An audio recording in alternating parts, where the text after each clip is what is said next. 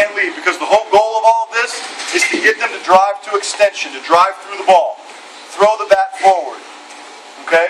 Most of you guys have been taught and execute really rotational moves, and that's because of explosive aluminum bats with big old barrels and nice composite aluminum that you guys have grown up swinging. Now you can't use it. You got to use BB-Core in high school. But composite aluminum can teach you bad habits. Here's why. Because you've heard stay back and stay inside the ball your whole life. So you guys, a lot of you have learned stay back, stay inside the ball. Bing! Home run on the small field. And you go around, high five. Everybody thinks you're great.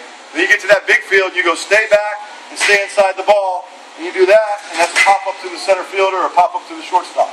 Okay? You have to drive the baseball out front. You have to make an aggressive athletic move to the ball out front. And that has to be done, number one, by separation. And the biggest reason for separation is I'm trying to beat the ball to the spot. And I can't beat it out there unless I get it back here first. So this is the move that you make to the baseball.